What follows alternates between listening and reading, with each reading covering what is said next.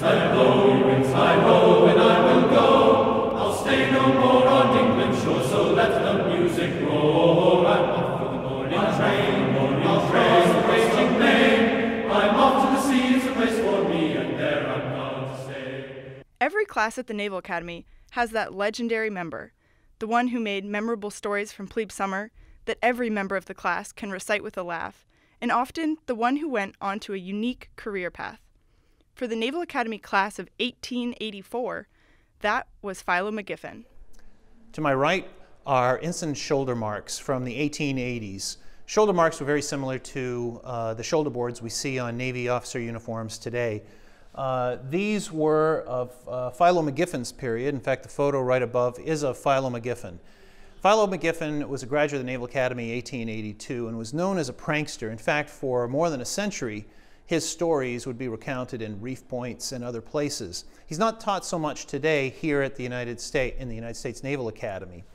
But Philo McGiffin goes on to an extraordinary career. Because he had so many demerits, he graduated very low to middle range of his class.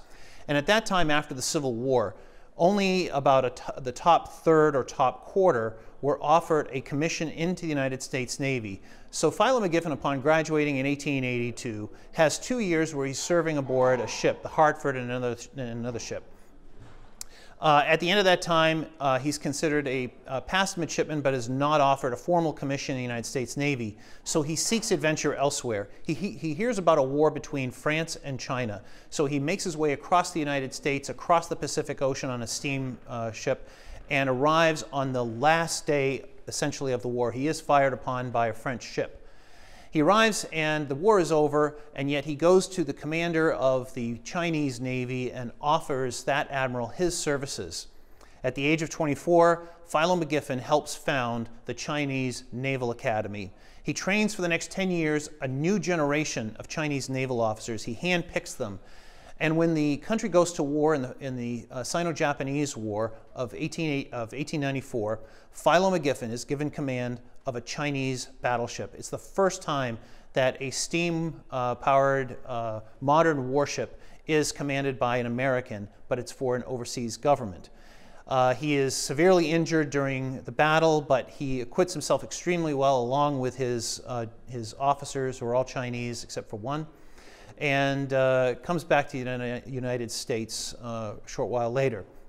Philo McGiffin is not taught here, as I mentioned, but it's interesting because China is learning more and more about Philo McGiffin, the American who came to fight for them and almost die for them. In fact, the Hong Kong Maritime Museum has his officer's uniform, a Chinese officer's uniform, as well as his U.S. Navy sword and a number of other items that you can see on exhibit there today. Philo McGiffin was also noted in a David Poyer book. For those who enjoy fiction, David Poyer is a graduate of the Naval Academy and wrote a fiction series, but also wrote a side book called The Return of Philo T. McGiffin.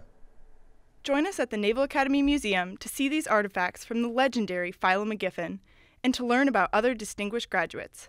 Thanks for joining us for today's podcast.